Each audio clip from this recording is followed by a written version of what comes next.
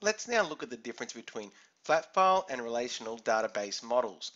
So basically, these are the two main types of databases discussed in the Information Systems and Databases unit.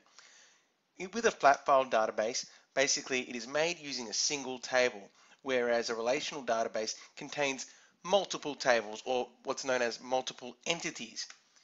When we design these databases, traditionally with a flat file, we use a table, and in the table we obviously outline the field name, data type, format, size, descriptions, and examples.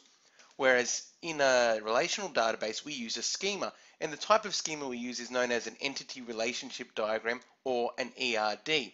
And this one basically lists the entities, its attributes, and the attributes are usually the fields that would be in the table, and then the relationships between each entity, one to one to many, many to many. Basically, we have to understand that a flat file database is built on files, records, fields, and characters. Okay, but in an entity relationship diagram, it's entities, attributes, and relationships we're looking at.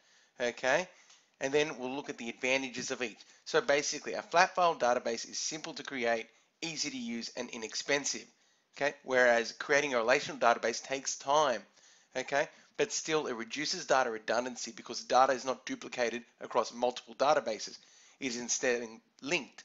So by being linked, the data is consistent and it is also shared. Okay. Also with these databases, it can also be more secure since they've got their own security being networked. The disadvantages of each are basically there's an increased data redundancy with a flat file database because yes, you will be duplicating the data if you're creating a similar type of database. And basically with a relational database, it takes time to set up. So I hope you understand the differences between the two types of database models.